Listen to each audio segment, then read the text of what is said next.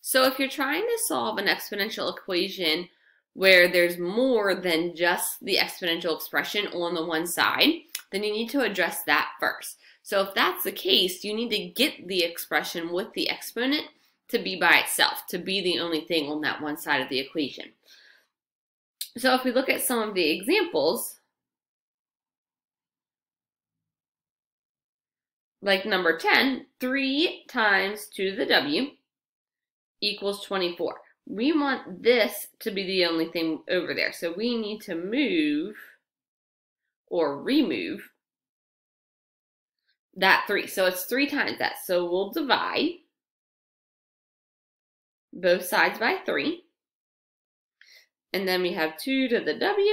24 divided by 3 is 8. This guy's gone. So then if you go up and reference that chart, find 2.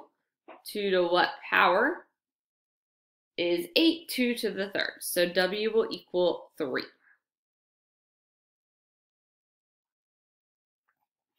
So similarly, number 11, negative 5 times 3 to the power of x equals negative 35. We'll divide both sides by that negative 5. Whenever it's right up against, there might not be that operation of multiplication.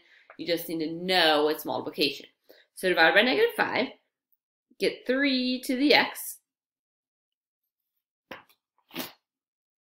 equals 27. Negative divided by negative is a positive. So then 3 to what power is 27? 3 to the third. So x will be an exponent of positive 3. So how about we go down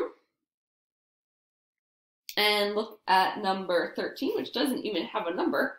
I do believe that is supposed to equal negative 90. This has 2 things to get rid of, that negative 3 and that 6 to get the 2 to the w by itself. So we've got 2 things to take care of. So let's do that. So let's subtract the 6 because we usually do that before dividing. So subtract 6. So negative 3 times 2 to the w equals negative 96. And then we'll divide both sides by negative 3 to get him out of there. So we get 2 to the w equals negative divided by negative, positive 32.